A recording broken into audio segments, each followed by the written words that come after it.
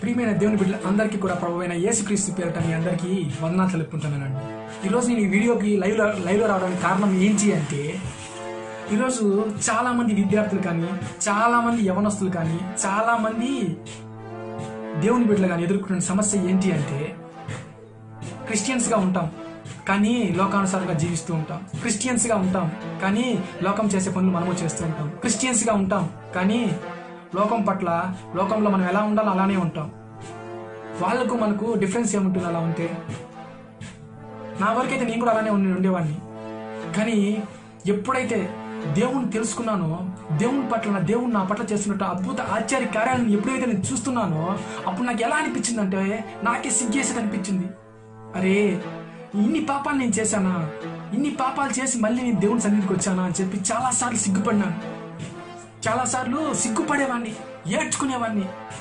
నేను ఎప్పుడైతే తప్పు చేస్తానో అప్పుడు దేవుడు నన్ను ఏం చేస్తాడు తెలుసా? ఎత్తి కింద తొక్కేస్తాడు. ఎప్పుడైతే దేవునికి విరుద్ధంగా ఏదైనా పని చేస్తానో అప్పుడు ఏం చేస్తాడంటే దేవుడు నన్ను కిందకి తొక్కేస్తాడు. అరే, నువ్వు అడిగినవన్నీ నేను ఇచ్చాను నీకు, కానీ నువ్వు నన్ను ఏం చేస్తున్నావు, నా పట్ల విరోధంగా ప్రవర్తిస్తున్నావు అని చెప్పి దేవుడు ఏం చేస్తాను, తొక్కేస్తాడు. నేను ఆ అనుభవాలు చాలాసార్లు అనుభవించాను. దేవుని వదిలేశాను. కొన్నిసార్లు ప్రార్థన చేయడం ఆపేశాను. అరే, ఏంది దేవుడు, మనం అన్యులుగా ఉన్నప్పుడే బాగున్నాము, కానీ దేవుడు అంటాడు, నువ్వు అన్యుడు కాదురా, నువ్వు నా బిడ్డవి, నేను వదలను, నువ్వు నా సొత్తువు అని చెప్పి దేవుడు నన్ను పట్టి లాక్కున్నాడు ఆయన దగ్గరికి. ఈరోజు ఆయన సేవలో నన్ను వాడుకుంటున్నాడు. ప్రతి ఒక్క యవనస్తుడు చూడాల్సిన విషయం ఏంటి అంటే, నువ్వు ఎవడో కాదు, నువ్వు దేవుని బిడ్డవి. దేవుడు నిన్ను వాడుకుంటాడు. వాడుకునే రీతిలో నిన్ను వాడుకుంటాడు. నీ టాలెంట్ని బట్టి దేవుడు వాడుకుంటాడు. ఆ టాలెంట్ వచ్చేంత వరకు దేవునికి నువ్వు ప్రార్థన చేయి. యేసయ్యా, నాకంటూ ఒక గమ్యం లేదు. యేసయ్యా, నాకంటూ ఒక గమ్యం లేదు. నేను ఎక్కడ నాకు ఉద్యోగం లేదని ప్రతి ఒక్కరు నన్ను అవమానిస్తాడారు యేసయ్యా. ప్రతి ఒక్కరు నన్ను హేళనగా చూస్తున్నారు యేసయ్యా. నాకు ఉద్యోగం లేదు. నువ్వు దేవుడిని నమ్ముకున్నావు, నీకు ఉద్యోగం ఎక్కడ వస్తుందంటే, వస్తుంది, వెయిట్ చేయి. ఉద్యోగం వస్తుంది, కానీ నువ్వు వెయిట్ చేయాలి. ఆ సత్తా నీలో ఉందా? దేవుడు నిన్ను పరీక్షిస్తాడు. నిజంగా ఈ బిడ్డ నా కుమారుడేనా అని చెప్పి దేవుడు ఏం చేస్తాడు, టెస్ట్ చేస్తాడు. ఆ టెస్ట్లో నువ్వు పాస్ అవ్వాలి. ఆ టెస్ట్లో నువ్వు పాస్ అవ్వాలి అంటే నువ్వేం చేయాలి? ఫస్ట్ దేవుని రోజు ప్రార్థించాలి. దేవుని పట్ల నువ్వు రోజు ఆయన అడుక్కోవాలి. భిక్షగాల్లాగా అడుక్కోవాలి. అయ్యా, నేను ఒక భిక్షగానేసయ్యా, ఏమీ తెలియని అయోగ్యునేసయ్యా, అభాగ్యునేసయ్యా, నాకంటూ ఒక గమ్యం చూపించండి, నాకంటూ ఒక విలువ ఏర్పరచండి యేసయ్యా, నాకంటూ ఒక విలువ, ఈ భూమి మీద నాకంటూ ఒక విలువ. ఆ విలువ ఏంటి అంటే, అది నీ చిత్తానుసారంగా ఉండాలి. ఏమంట? ఆయన చిత్తానుసారంగా ఉంటేనే ఆయన నీకంటూ ఒక వాల్యూ ఇస్తాడు. ఈ భూమి మీద అనుకోవచ్చు, మీ తెలివితేటలు, మీ తెలివి, నేను ఆ తెలివితో చేశాను, నేను ఆ తెలివితోనే ఈ పనులు చేస్తున్నాను అని చెప్పేసి, అది నీ తెలివి కాదు. ఎవరి తెలివి అంటే ప్రభువైన యేసుక్రీస్తు తెలివి మాత్రమే, ఆయన తెలివి మాత్రమే. ఈరోజు మీరు బాగా గమనించండి, చాలా మంది క్రైస్తవులు ఉంటారండి. చాలా మంది క్రైస్తవులు, ఆ క్రైస్తవులు అంతా కూడా ఏంటి అంటే, ఏదో ఉన్నామంటే ఉన్నాం, అఫీషియల్గా ఉంటారు చాలా మంది. ఒకటి గుర్తుపెట్టుకోండి, ఈ భూమి మీద ఉన్నంత వరకే మీ అఫీషియాలిటీ, మీ పార్షియాలిటీ. అది అక్కడికి వెళ్ళిన తర్వాత, పరలోక రాజ్యానికి వెళ్ళిన తర్వాత ఎవరు మీరు? అందరితో సమానమే. ఆల్ ఆర్ ఈక్వల్, అందరితో కూడా సమానమే. ఇక్కడే పార్షియాలిటీ. నాకు కోట్లున్నాయి, డబ్బు ఉంది, ఆస్తి ఉంది, అన్ని భూమి వరకే. భూమి దాటితే పరలోకం వెళ్తే దేవుడు నిన్ను అక్కడికి వచ్చి పెడతాడు. ఎవరైతే నీతిమంతులుగా ఉంటారో వాళ్ళు మాత్రమే ఆయన రాజ్యంలోకి రాబడతారు. మీరు వాళ్ళంతా ఎక్కడుంటారంటే అవుట్ సైడ్. తెలిసే ఉంటుంది మీకు. దేవుడు రాజ్యంలోకి పోవాలి అంటే నీతిమంతులుగా జీవించగలగాలి. మీరు చాలా కష్టమే ఈ భూమి మీద ఉండడం. ఎందుకంటే మనం అన్యులు మన పక్కనే ఉంటారు. వాళ్ళు చెప్పేస్తుంటారు, అరే ఇదంతా కామన్ రా, ఏం కాదురా, హ్యాపీగా ఉండొచ్చురా, మనము మీరంతా ఊరికే క్రిస్టియన్స్ అంట అని చెప్పి, ఇలా అలా అని చెప్పి మీరు మళ్ళీ ఓని ప్రెజర్ చేస్తారా, మీకు అది అర్థం కావట్లేదురా అని చెప్పి చాలా మంది మనం ప్రెజర్ చేస్తారు. ఆ ప్రెజర్కి నువ్వు లోపడద్దు. ఎప్పుడైతే ఆ లోపడినావనుకో, దేవుడు నిన్ను నిజంగానే లోపరుస్తాడు. నువ్వు డిఫరెంట్ ఈ భూమి మీద. ఒక క్రిస్టియన్ అంటే ఎవరు అంటే డిఫరెంట్ అంటే వాళ్ళకల్లా మనం ఎలా ఉండాలి? డిఫరెంట్గా ఉండాలి. వాళ్ళకి మనకి తేడా ఏంటి? వాళ్ళు అన్యులు, మనం క్రిస్టియన్స్ అంటే ఎలా ఉండాలి? దేవుని బిడ్డలాగానే ఉండాలి. ప్రతి ఒక్కరికి ఈ వీడియో చూసి ప్రతి ఒక్కరికి చెప్తున్న ఒకటే మాట ఏంటి అంటే అండి, మీ తల్లిదండ్రులు కానీ, లేదా మీ పిల్లలు కానీ ఎవరైనా సరే నిజంగా దేవుని తెలుసుకొని దేవుని పట్ల ఇలాంటి విరుద్ధ కార్యక్రమాలు ఏమైనా చేస్తూ ఉంటే దయించి మీ చేతులెత్తి దండం పెట్టి చెప్తున్నానండి. దయించి ఎవరైనా సరే మీ పిల్లలకి చెప్పండి, పదే పదే చెప్పండి. ఏమని అంటే దేవుని రాజ్యం అతి సమీపంగా ఉంది. దేవుని రాజ్యం అతి సమీపంగా ఉంది. దయించి నీతిమంతులుగా, పరిశుద్ధులుగా, ప్రార్థనా పరులుగా జీవించడానికి ట్రై చేయండి. ట్రై కాదు, దేవుణ్ణి అడగండి. ఖచ్చితంగా అయినా మీకు అలాంటి మనసులు కలుగు చేస్తాడు. ఈరోజు ఇంతగా చెప్తున్నాను కారణం ఏంటి అంటే నేను కూడా ఒకప్పుడు అలానే ఉండేవాడిని. మా అమ్మ నన్ను అడిచి కొట్టుకునేది. ఏమంటే అరే ప్రార్థన చేయరా, ప్రార్థన చేయరా, ప్రార్థన చేయరా అంటే. ప్రార్థన అంటే ఏంటి? పొద్దున కూడా ప్రార్థన చేయాలి, ఒకరోజు చేస్తే ప్రార్థన సరిపోదా అని చెప్పి నేను మా అమ్మని ఎక్కువగా తిట్టేవాడిని.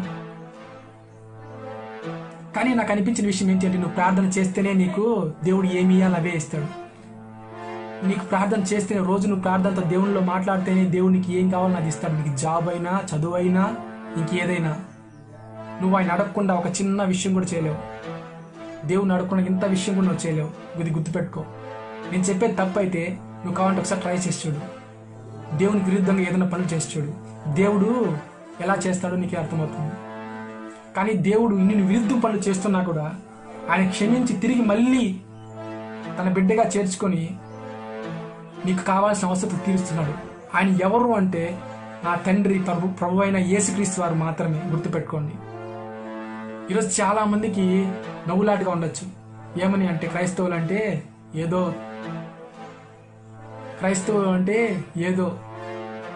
వాళ్ళ పిచ్చి లోకం ఏదో అనుకుంటారు. ఇది పిచ్చి లోకం కాదండి, ఇది దేవుని లోకం రాబోతోంది దగ్గరలో.